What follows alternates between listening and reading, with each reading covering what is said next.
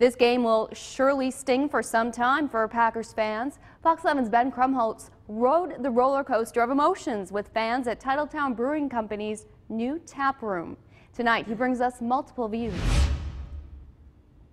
For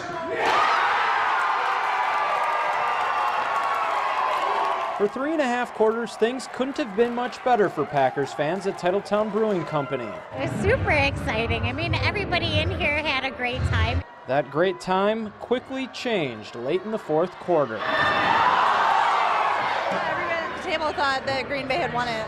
Cheers and chants among fans turned to shock and silence. I can't believe they scored 15 points in 44 seconds to come back. That was rough.